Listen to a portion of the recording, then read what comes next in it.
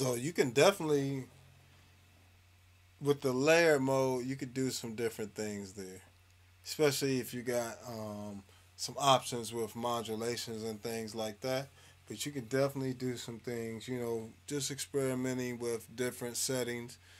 Um, and of course, you can add in your dry signal as well. It doesn't stop you from adding your dry signal at all.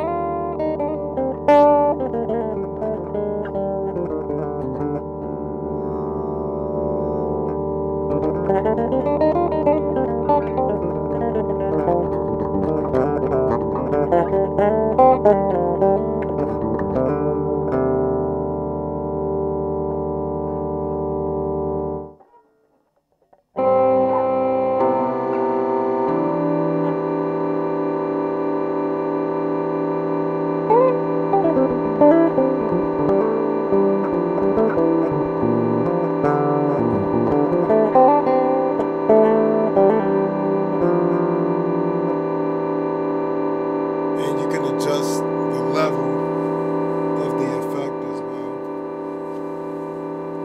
So, you can balance it out, whatever you need to do. Run it through.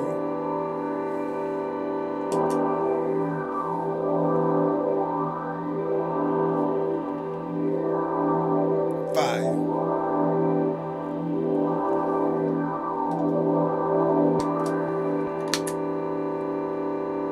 Still really just that. But yeah, that blurst. That's that electro harmonic blurst right there. With the hog 2 giving some octaves above. The key 9 in there, male 9s in there.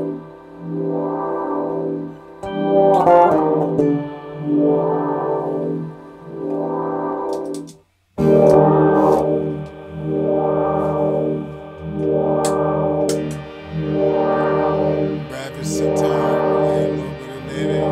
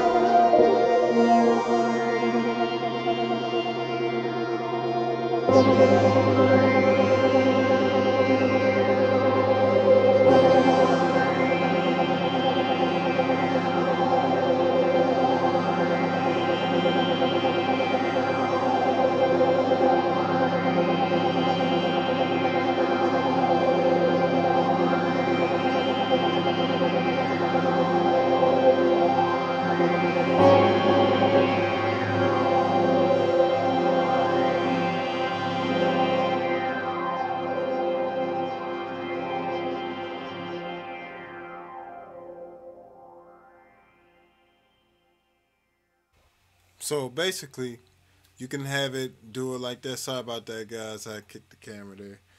Um, but now we're going to go to more of the regular, closer to what the regular freeze used to do, because this is a cross between the freeze and the super ego. I've always wanted a super ego.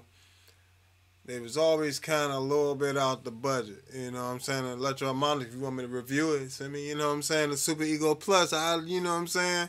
I'll review that thing for you. I don't know. Y'all like to be a little stingy with me. Um, but Electro Harmonix, holla at me. You know what I'm saying? I've been, I love y'all pedals, man. Holla at me. Um, that is one company I will say, cause they're not sponsoring nothing, and I bought all this stuff. So they make some amazing pedals, man. They make some of my absolute favorite pedals for boutique pedals and things that are like specialized that nobody else makes, like the Key 9, the Mel 9, the Hog 2.